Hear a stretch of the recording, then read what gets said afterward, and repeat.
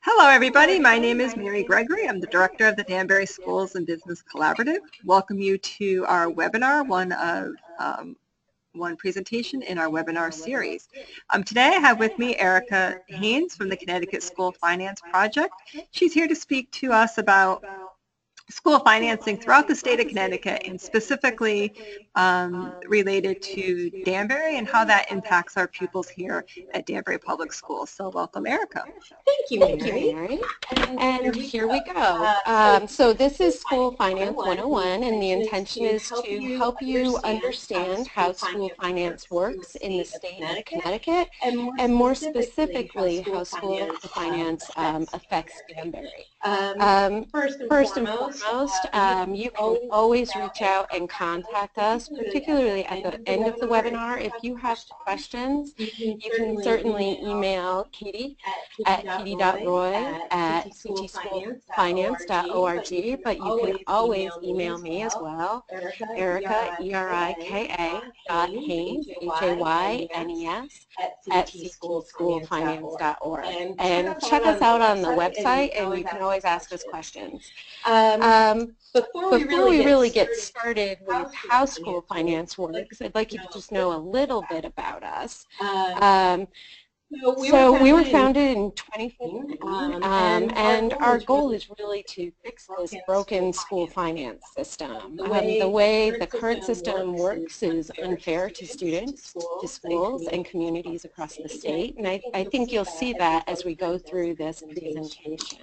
Our goal is also not just to fix the system, but to ensure that we are a trusted and nonpartisan independent source for accurate data and information. We're not a member-based organization, but we do encourage people to be active with school finance and understanding how it works, and in having dialogue within your own communities and across the state. We are committed to working with diverse groups of stakeholders, and we do work around the state. So you'll see us working not just in Danbury, but all the way to the other side of the state in Coventry and Windham and Bridgeport and New Haven and everywhere in between. So our goal is really to develop well-thought-out solutions to the current challenges and really incorporate the viewpoints and perspectives of all stakeholders. So our goals are there are three very simple, straightforward goals. One of them is building knowledge about how the current school funding system works, and that's what we're doing here today.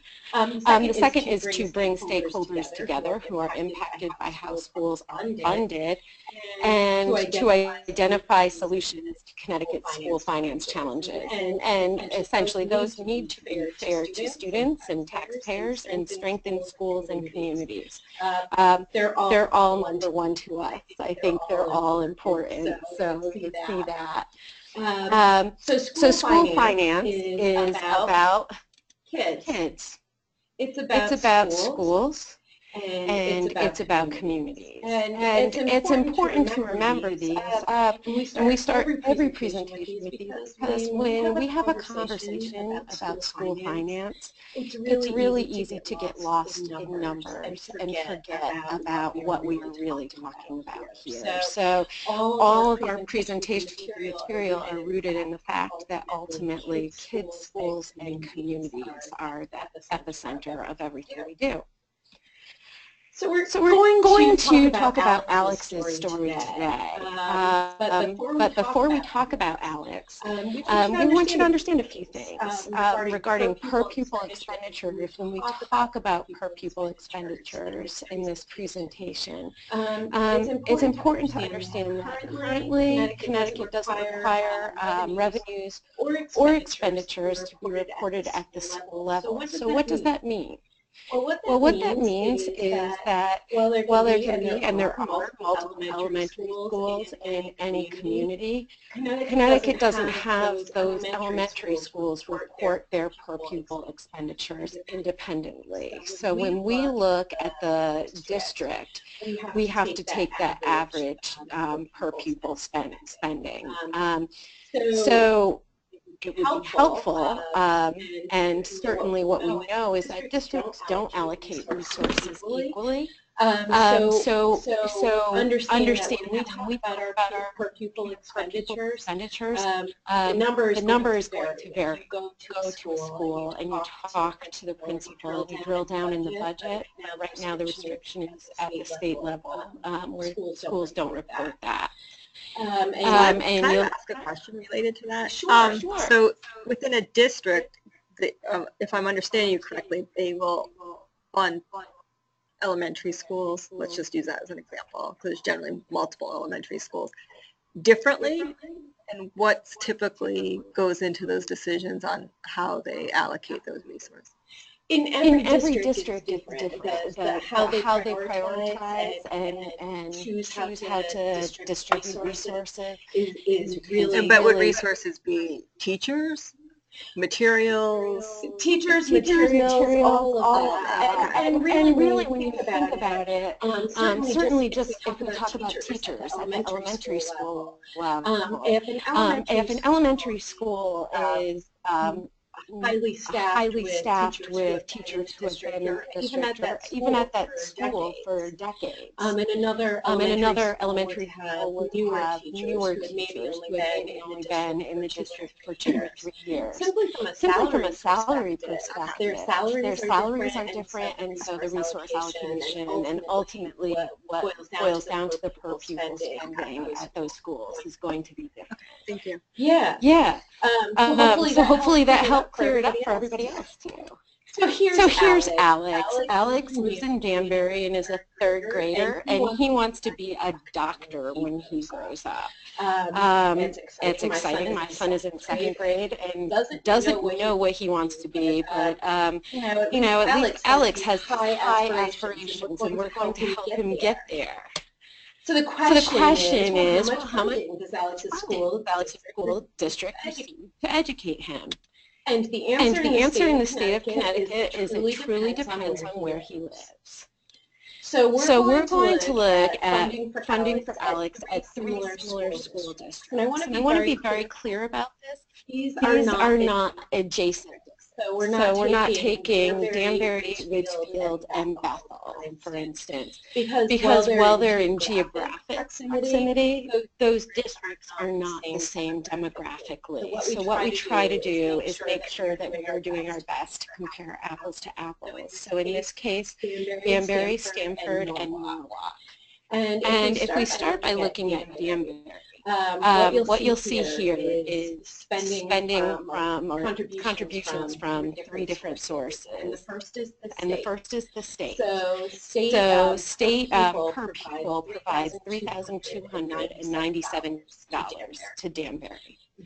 Danbury contributes through property taxes $8,872 per pupil. And then other contributions, which can include federal dollars as well as any private grants attained by the district, is $559. So in Danbury, Alex has a funding source of $12,788. To get educated. And if he moves to Norwalk, the state contribution is $1,906. And let me just toggle back a little bit because I know everybody is struggling with wanting to. So there's Danbury at $3,297. And again, Norwalk's state contribution is $1,906.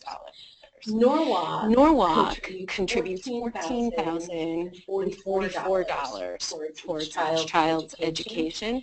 And if we go back to Danbury, the contribution from Danbury is $8,872. So that's significantly different. Other contributions are not significantly different. $769 in Norwalk compared to the $559 in Danbury. So here we see again Danbury at $12,728 and Norwalk at $16,719. Remember, we also said we could look at Stanford. So if we look at Stanford, state state contribution is $1,915, which is relatively similar to Norwalk's. Stanford's contribution is $14,919, which again is relatively similar to Norwalk. And other contributions more closely resemble Danbury at $575. So the total per pupil in Stanford is $17,409. And we can make this really easy by taking a look at this chart, just looking across those comparisons. So again, Danbury is receiving almost $3,300 per pupil compared to slightly over $1,900 per pupil from the state in Norwalk and Stanford. And the significant difference is that town contribution at slightly less than $9,000 in Danbury and slightly over $14,000 in Norwalk and almost reaching $15,000 in Stanford.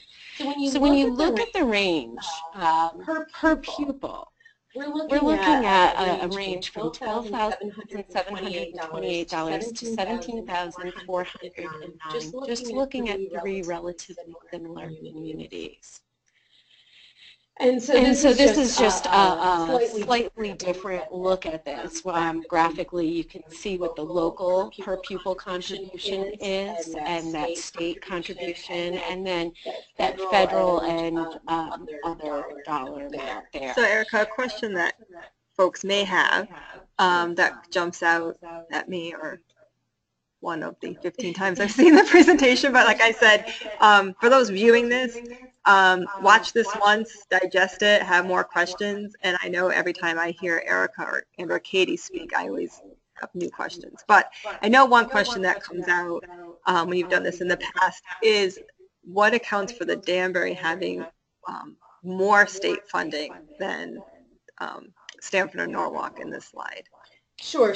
And we'll break that down a little bit further on. But the rough answer before we get to that is that the state does consider what a community's ability to pay is in how they allocate funding. So their calculations demonstrate basically that Danbury merits more state support than Norwalk or Stanford. And we'll look into that. I know you are all now waiting for that slide. But before we get there, let's just talk about property taxes for a second, because if we're talking about local contribution, the way in Connecticut communities are able to raise money is by property taxes. So if we look at a $200,000 home in each of those communities, the property taxes in Danbury would be $1,015. In Norwalk, it's $3,500, and in Stanford, it's $3,657. So that's when Alex's family is looking at which community they choose and how they choose. Part of it, and we all look at that, is what are our taxes going to be? The question is really why for all of this. When we look at this, you have to wonder why. Why is there this difference? And why is there a difference in funding? So we need to talk first about education and where all the responsibility is. So education is not a fundamental right under the United States Constitution. Public schools fall under the authority of the state and are funded through state and local tax dollars predominantly, and you saw that when we looked at those three communities. All 50 states have concluded that children have a right to a free public education under their state's constitution. So this is a state level issue that we are looking at. And when we talk about dollars, that bears out, and when we look at where do we get our money in Connecticut. And when you look at it, education annually in Connecticut is $10.5 billion budget. That's a lot of money. And when we talk about federal sources, at that very top green line there, and it is only $500 million. And not to minimize that, but in the scope of things, it's about 4%. And that money is most specifically tied to specific initiatives more closely tied to IDEA, special education funding, as well as support for low-income schools. So that's not just a bucket of what you want with it money. When you look at that very large chunk, $5.9 billion, that's local sources.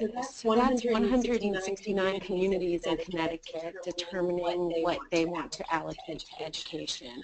And because of that, it's 169 decision-making bodies going into that $5.9 billion. That $4.1 billion there, that is state money. And that has actually just one decision-making authority, really, the legislature, with the governor approving that or not. So we're going to look most closely at that $4.1 billion. And there you have the federal funding is less than 5% in Connecticut, and that is not the case in all states, but in Connecticut it is the number. And federal education funding, like I said, is restricted to programs that have very specific purposes. So children with disabilities, English learning, low-income children. So state and local funding, 96% of the money we spend. And our state and local elected officials get to decide how that money is spent. So the question that we start with is really, why should we fund students based on their learning needs? Because right now in Connecticut, we don't. And we want to start with equality versus equity. And I'm sure that when you look at this slide, we've seen it. We've all seen it on Facebook, or somebody has shown it to us, or different versions of this. And what I'm hearing from folks is that, they're not sure what equity is. And equity kind of crept into the vernacular. Now people don't know, is equality a bad thing? Are we only supposed to shoot for equity? And so I just want to differentiate. Equality is really saying this. So when we talk about education funding and resources, we're talking about in equality giving every child the same. So say we pick a number, $5,000 per child. Every child, regardless of their learning needs, would get that. People come to me and say, would that work? Is that equality? Is that equity? That's equality, giving everybody the same. But the reality is, all kids don't need the same. So when we look at giving children the ability to see over that fence, really we realize that some children are in a position where they can see without additional resources, and some children need significantly additional resources. So that's equity, and through equity we ultimately attain equality where every child can look over the fence. So specifically, when we talk about those resources, we're talking about allocating them for children with 3 distinct types of learning needs. And I always start at the bottom of the slide. Mary knows this from sitting through any of these, because the first one is students with disabilities. And what we recognize is that children with disabilities come to school with distinct learning needs and additional learning needs. And the range when we talk about students with disabilities is very, very broad. So it could be a child who may need some speech therapy, and it may be for a very finite period of time. And there may be some children who have significant needs that may require adaptive technology or a one-on-one paraprofessional with them. So these are very broad span. And so what we know is when a child with some disability, some level of disability, comes into a classroom, they're going to require additional resources. English learning students also require additional resources. When you think about a teacher in the classroom working with a child who is challenged to learn English at the same time they're learning their material and their subjects, this requires additional resources. And it may be a teacher, it may be software, it may be books or curriculum materials, but it requires additional resources. And finally, students from a low-income family. And a low-income family can impact a child in a really broad variety of ways. So this can lead to unstable housing. They may be doubled or tripled up, living with family, not having their own space. They may be food insecure. They may not have the parental support that they need because parents are stressed and stretched by multiple jobs. They have greater likelihood of being exposed to traumatic, unsafe situations and would likely be absent from school. All these things require additional support. It may just be in the form of a social worker checking in with the child, and it may be much more significant. So I pointed out to say that currently in the state of Connecticut, we're not connecting student learning needs to funding in any way, shape, or form. So at one point and at the most point of having a formula, we did connect students from a low-income family with funding. Currently, we aren't. So none of these needs are gaining additional resources. And it's important to point out, I think, that a large percentage of the student population in Danbury Public Schools particularly have one, if not all, of these challenges and require multiple interventions and support. Correct. And so right now they're not funded for those. They're simply one basic per pupil dollar amount that is allocated. So the question first is like, you sit here and say, well, yeah, all of this I understand, but does it really matter? And I'm not going to walk everybody through this slide. I'm going to tell you in very general terms, it does matter. For decades, the research was that it didn't matter. And in the last 15 or so years, we're seeing significant research that indicates, in fact, it does matter. And it most significantly matters to children in urban districts and children in low-income situations and poverty. So we know at this point it does matter. The scholarly debate has shifted, and so that's significant. We talk about really significant leaps with the appropriate funding for children.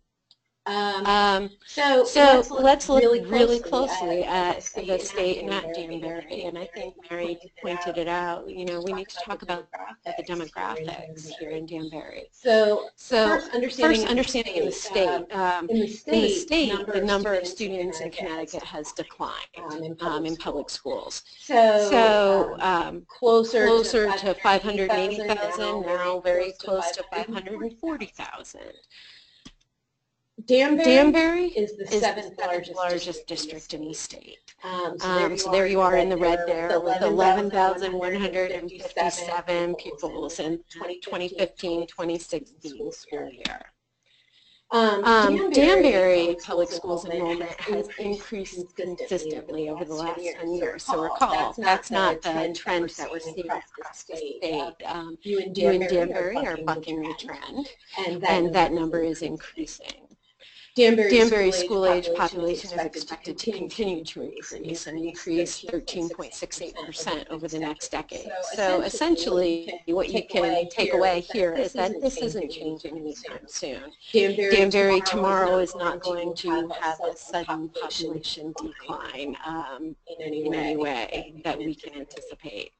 So student need is also increasing in Danbury, and we can look at 3 different lines here. The free and reduced price lunch, which is the current metric of children living in low-income and poverty situations, and you'll see that's increased. In Connecticut, you'll see in special ed, the numbers have increased slightly, and for English learning students, it's nearly consistent with very slight growth, and that's in the state of Connecticut, but let's look at Danbury.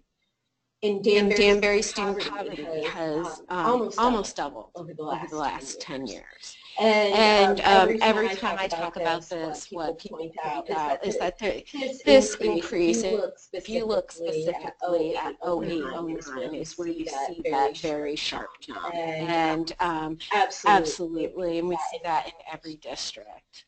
The percentage of low-income students Danbury serves has increased almost 25 percentage points. Look at that. When you look and translate that to a classroom of kids, remember when I started this, I said that it was kids, schools, and communities that were the most important, right? So if we take that 54%, I want you to think about it in terms of kids in the classroom. 1 in every 2 children is living in a low-income situation in the classroom in Danbury.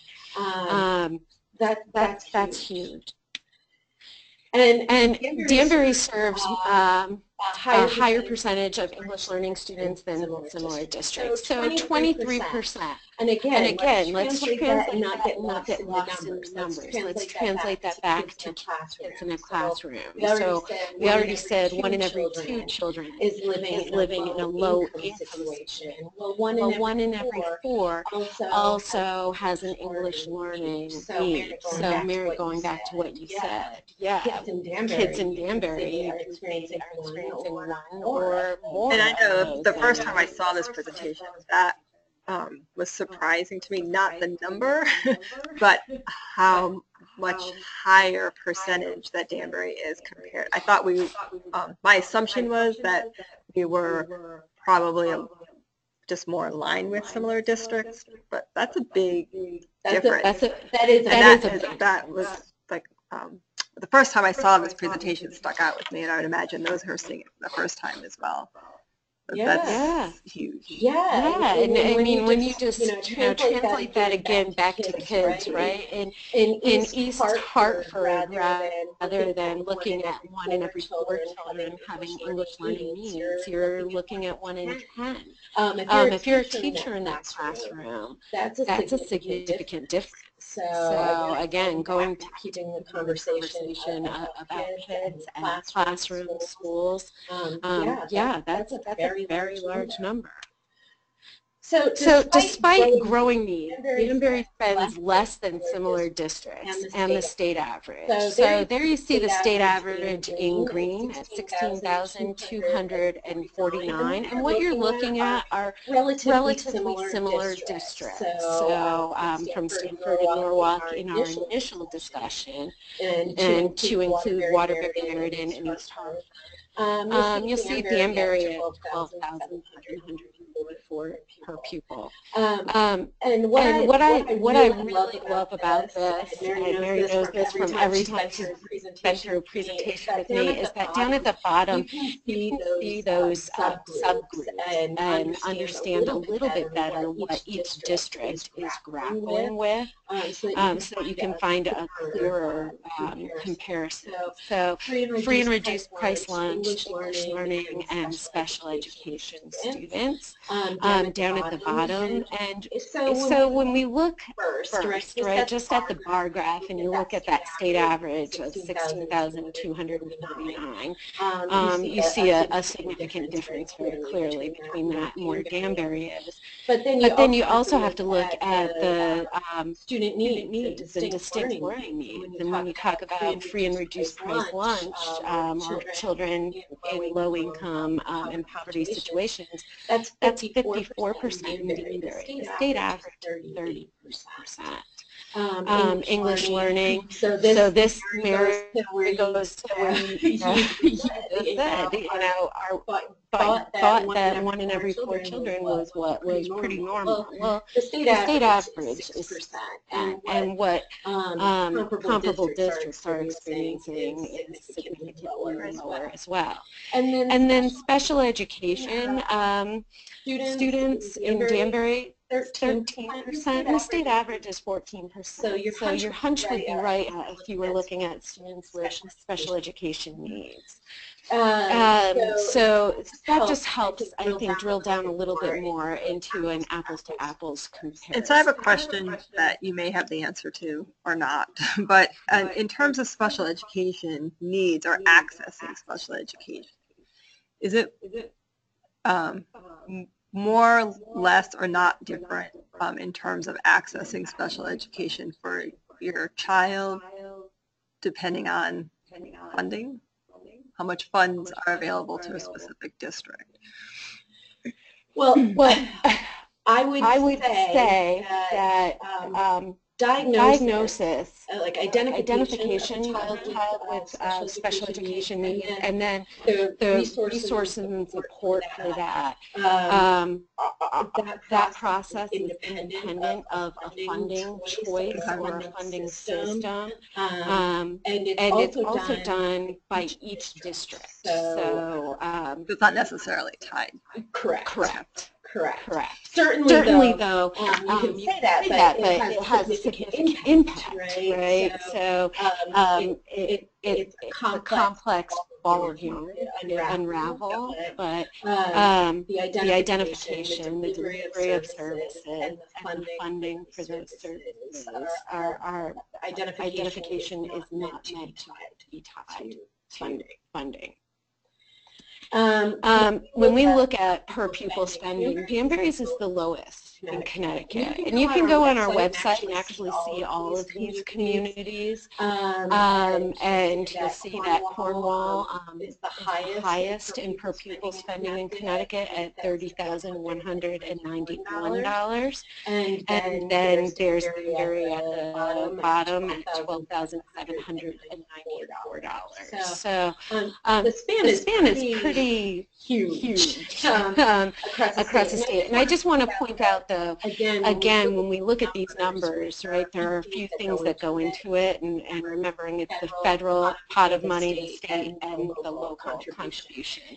And Cornwall is almost entirely supported through local funding. So if we were to look at their bar graph where money is coming from, it's going to look very differently than Danbury's, and I think that's really important. Just curious, remind me what towns encompass Region 12? Off the top of my head, I'm not sure. I get back to it. Now we've got the everybody looking for that, which is great.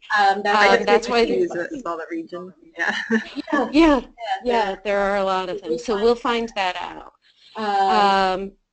And while everybody's looking, we're going to talk more specifically about Danbury and pop back to that.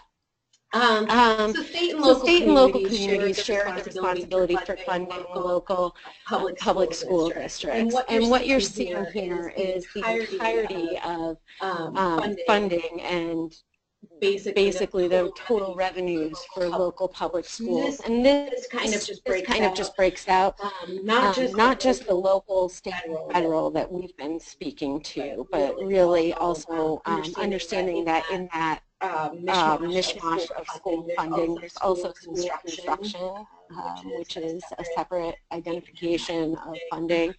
In-kind local contributions, those are contributions that community may make to support the education district.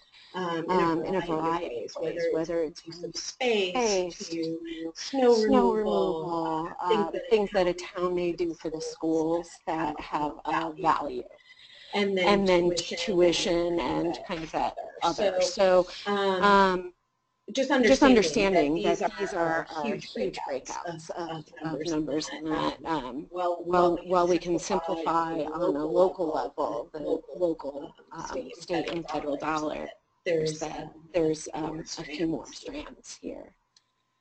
So district funding sources differ greatly across Danbury's pure towns, and this is one of those things where when we spoke about Cornwall and looking at what that bar graph would look like, understanding that while Danbury is the lowest funded per pupil in the state at $12,728, those contributions in some of the pure towns are very different in where they're coming from, and that when you look at Norwalk, they're contributing over $14,000, and the same with Stamford through local property taxes, and the state is contributing less. And when you look at Waterbury, the state is contributing significantly more than they are to Danbury. So this is just that visual.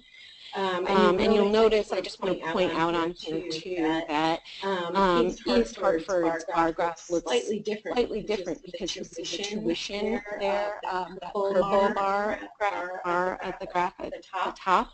And East Hartford has a significant number of magnet schools. They're in the Chef region, which is the Chef decision on school desegregation in Hartford. So that's why you're seeing that there. Understanding state funding for public schools and how we break it down. Just understanding that there are grants made that fit into significantly different categories. So starting from the bottom, that blue is the ECS, or Education Cost Sharing and Alliance District grants. We have school building projects, we have magnet schools, special education excess cost grant, that very thin purple bar there is for expenses that go significantly above and beyond at 4 times the per pupil cost. Oh yeah, I got the answer to that. Okay, and I have the answer for you all. Hold on, I'm going to pop back here and just tell you that the answer to Regional District 12 is Bridgewater, Roxbury, and Washington. So a big shout out to those communities if they're watching or if you have friends there.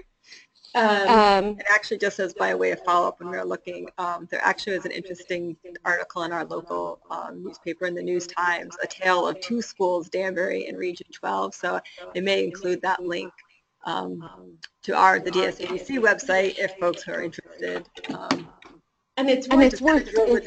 Yeah. And if you're sitting through this webinar, it's certainly worth looking at that article as well. Again, you'll see charter schools, that very small light blue line, school readiness and severe need. So that's at the early ages, priority school districts, and then other grants, which individually are less than $1 million, and in total are a larger chunk. So Danbury receives $3,297 in education funding from the state, and this slide just shows you the state average is $3,854, so Danbury is slightly below that, and then you'll see some of the peer communities getting significantly more than that. So here's part of this, the reason that we're here. Danbury receives relatively low state funding based on the needs of its in the town's property well, and ultimately this is because the school finance system isn't funding communities equitably. We go back to that slide of children looking over the fence, and understand communities are trying to look over the fence as well. So how does the state determine how much money each school should get? There's 11 different formulas. And basically each type of school has its own funding formula.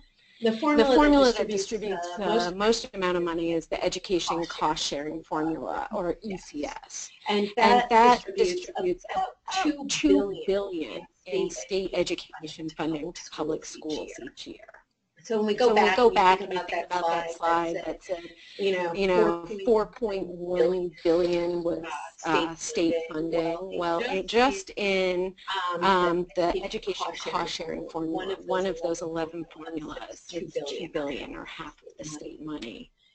Here's your 11 different formulas. ECS, or education cost sharing, is for traditional schools. And depending where you are in the state, they're called local schools, neighborhood schools, or traditional public schools. Charter schools have two different formulas, one for state and one for local. There's the technical high school system, the regional agri-science centers. And then let's look at magnet schools. There are 5 magnet school formulas. So who's hosting it? Running that magnet school? Where it's located, if it's in the Chef region in Hartford or not in the Chef region of Hartford, these all matter. But the ECS is supposed to determine how much money the state is going to give to each city and town to fund its public schools. Just flipping back very quickly, we have this formula because in 1977, in a Connecticut Supreme Court decision, Horton versus Meskel, it was determined that an education funding system that allows very wealthy towns to spend more on education with less effort is a system that impedes children's constitutional rights to an equal education. And remember at the beginning, we talked about how this is a state right. And so in 1988, 1977 was that decision. In 1988, Connecticut established the education cost sharing formula. And this is supposed to balance things out and make up the difference between what a community can afford to pay and what it really costs to run a public school system. And there are three components to the ECS formula. The foundation. How much does it cost to educate a child? The number of need students in the district. How many students at this point are low-income situation students. And then the base aid ratio, which is a calculation of each community's ability to financially support education. So if we look at it, we take the foundation, the number of new students, and the base aid ratio, and come out with a number that would be the town's entitlement to an ECS grant. There's some problems, as you may have already guessed. The only problem is trying to decide which one is the bigger problem with this formula. So the first one is that it doesn't fund all students based on their learning needs. I said in the most recent iteration of the formula, it did include a metric for low-income students. But learning students and students with disabilities are not included with additional funding for their learning needs. The second thing is that the state can't fully fund the ECS formula. So if it took all the numbers from that formula that it spit out and actually distributed those dollars to the communities, Connecticut would spend $600 million more than what they're spending right now. And what we do know is that Connecticut is in a fiscal crisis, and we're not finding $600 million anytime soon to fully fund the ECS formula. And Connecticut doesn't have enough money to pay each city and town the amount it's owed under ECS, and most cities and towns are getting less money than they should. Of course, this is a good one.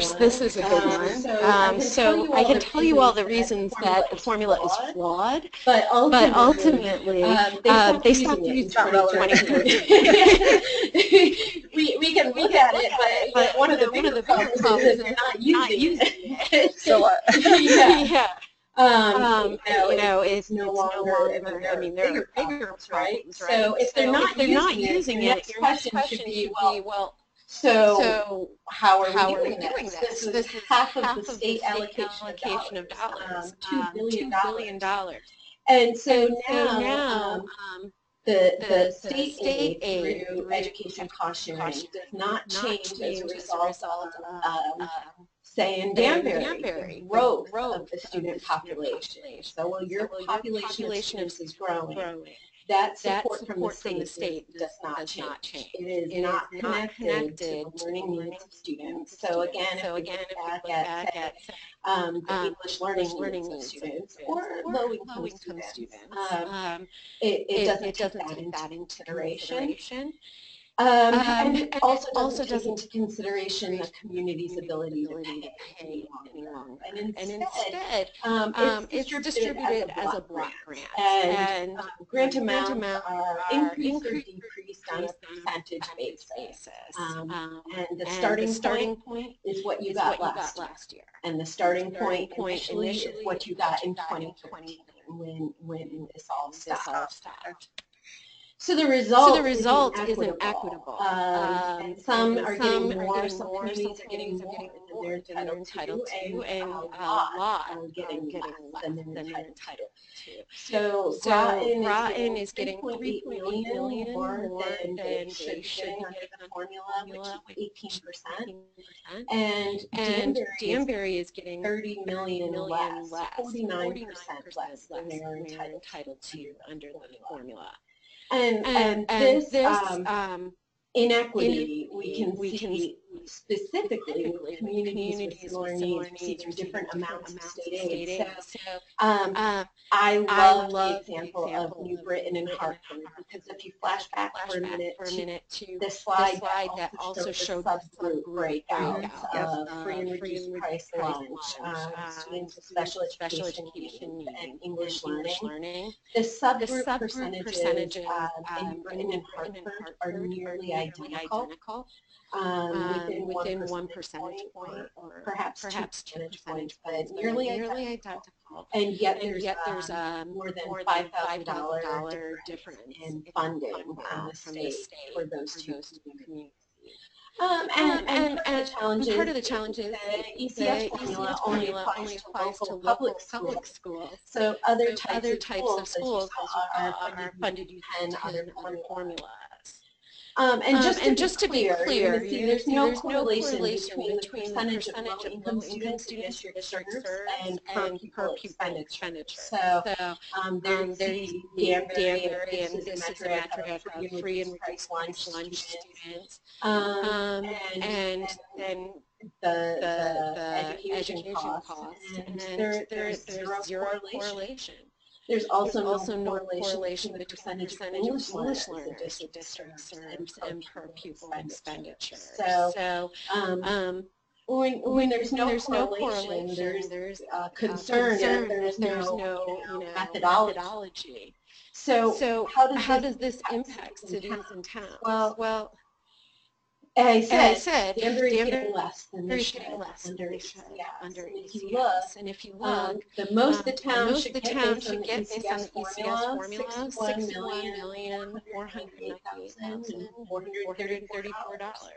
$61,438,434. ECS funding in 2016-17 was 31,540,480, and then rescission happened in late December, and that shifted it so that Danbury is getting $31,209,480.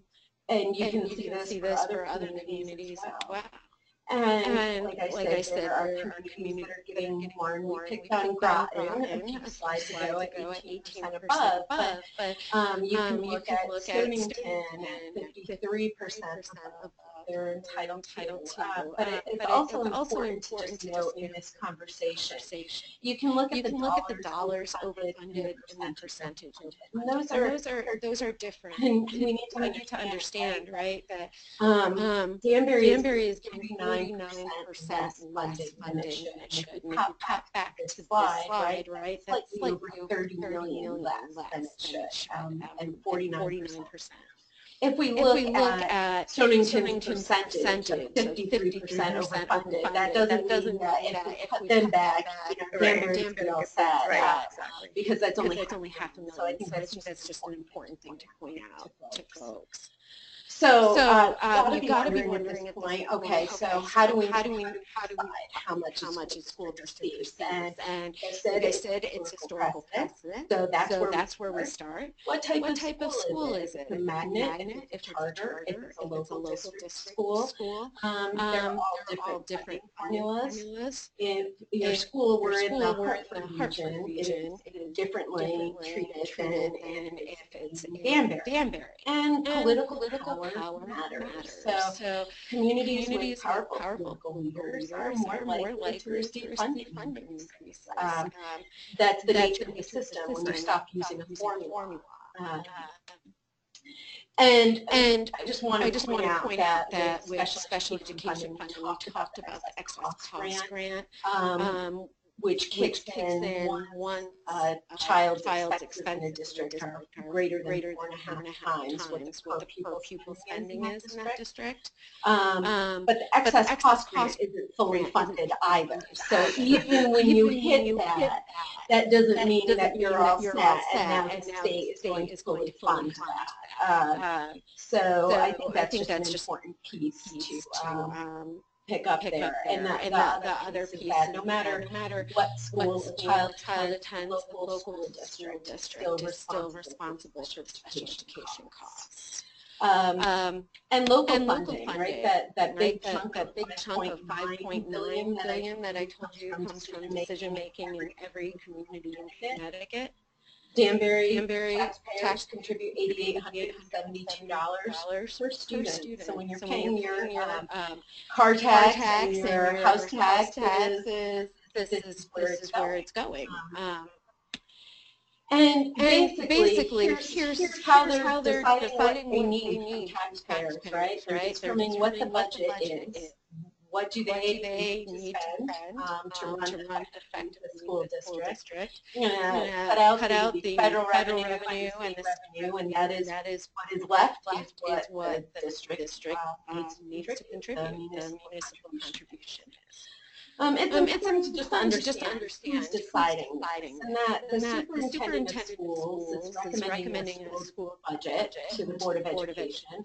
Board of Education may tweak it up or down, and ultimately they send it to the town's governing body. And it's part of the budget. And so there are multiple opportunities for people to weigh in. So Mary, tell me this. I'm going to ask you a question now. So as we go through this process, in Danbury, you don't go to referendum, right? They just decide. The city council decides. Great. So yeah, this is an important question because some communities have a vote after all of this. So a Board of Ed decides, and a city council decides, and then it goes out for a vote for the taxpayers. In Danbury, that doesn't happen. That still means, though, that there are multiple opportunities to involved in the budget process and an opportunity to really understand the budget. And that's why I think it's important to get this information out.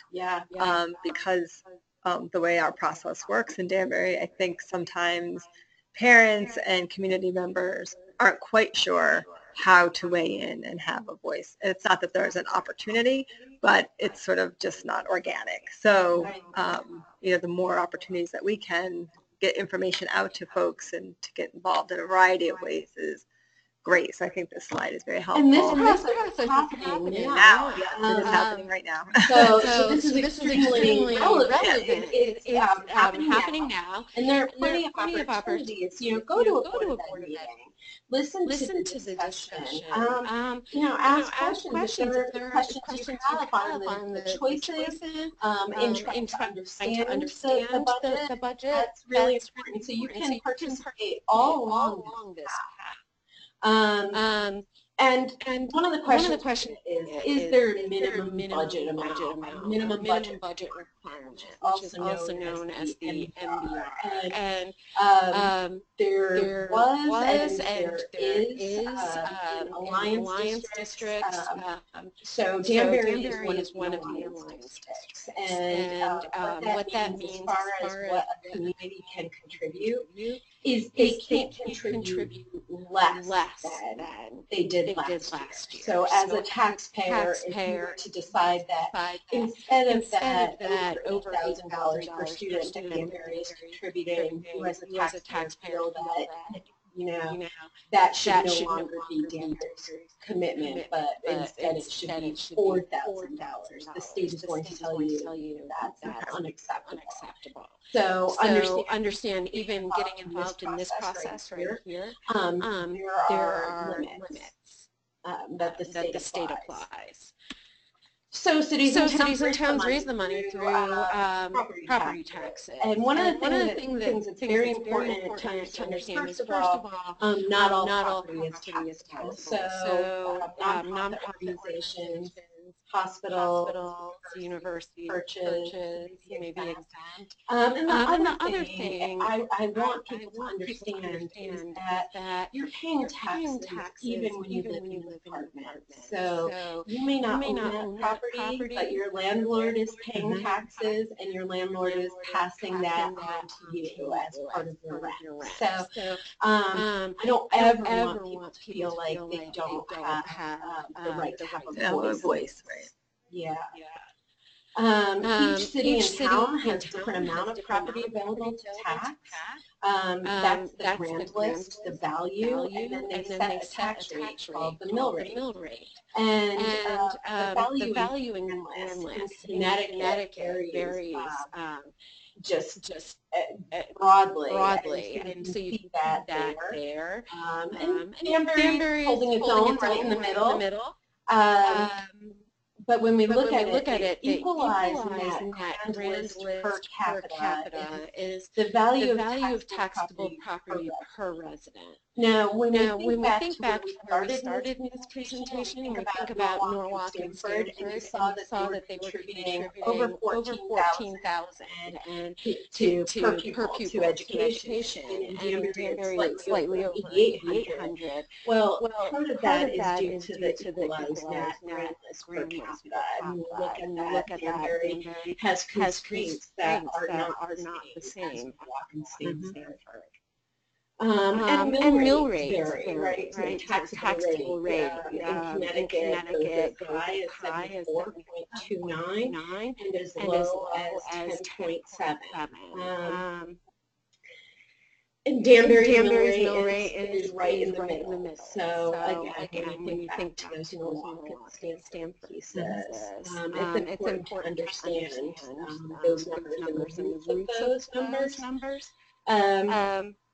And so when you look at what the mill rate is and what does that translate to, taxes on a $200,000 home in Danbury are $4,015, and on a 2012 Honda Civic, it's $95.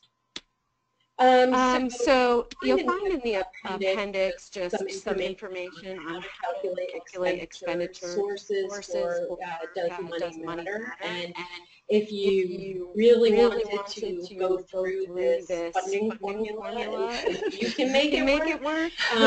There's the math behind it. That's the end of it. I would encourage everybody again, if you have questions, please email erica@ctschoolfinance.org, or you can hit the website at ctschoolfinance.org. Thank you so much for watching. Thank you, Erica, for presenting this very important information. And I do encourage those who are interested in exploring this topic further to visit the Connecticut School Finance Project website. There is a broad array of information, and also you can learn about ways that you can get involved in the process for fair school funding. So thank you.